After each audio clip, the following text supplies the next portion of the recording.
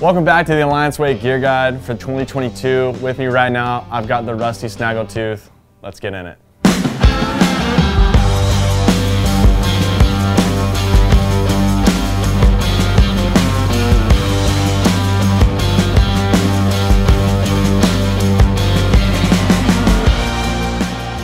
In front of me right here, we've got the rusty 2022 Snaggletooth. And this board comes in a 4.2 all the way to a 5.2. Comes with 5 fin boxes. This one right here is a 4.6, and we ran the thruster setup with some future fins, and it seemed to work out really well for us. For me, I had a lot of fun on this board.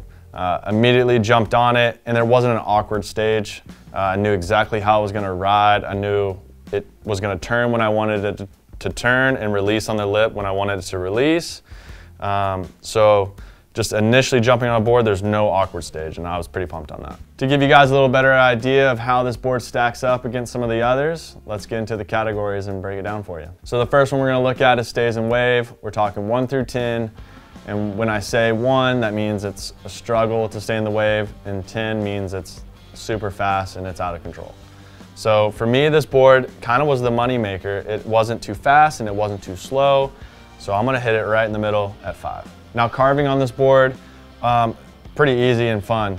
This board, like I said, has a spine down the middle, so the rail to rail happens real easy, and the nose doesn't hang up when you want to make those deep bottom turns and really try to snap it at the lip.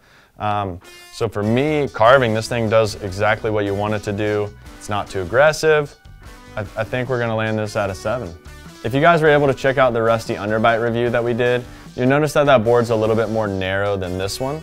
That being said, the pop on this board I feel like was a little bit better because you had a little bit more board surface to deal with. A little bit wider makes the board travel a little bit faster, so you know when you take your 1 or 2 pumps down the line, it starts to pick up that speed faster. So for that, it was easier to have all that speed to blast off the lip and get the air that you wanted.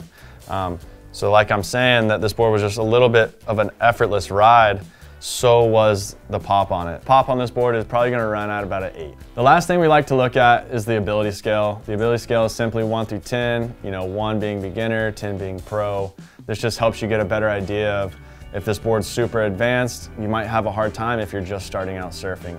But I don't think that's the case for this board. I think that this board is made kind of for everybody. It can be really aggressive, but it's also maybe a little bit easier to ride than the underbite.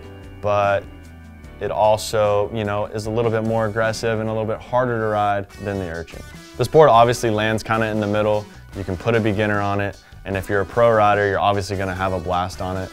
But if you are a beginner, it's not gonna be a hard board to ride. You're gonna be able to stay in the wave, and you're gonna have a board that you can progress on and not outgrow.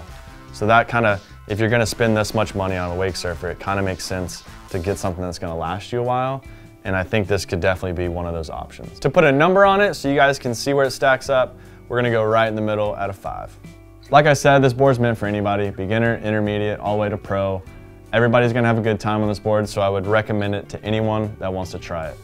If you guys are interested in any of these boards, you wanna see all the sizes they offer, head over to rustysurfboards.com and check them out. Don't forget to like and subscribe so you don't miss out on the next reviews that are coming out. Hope to see you guys soon.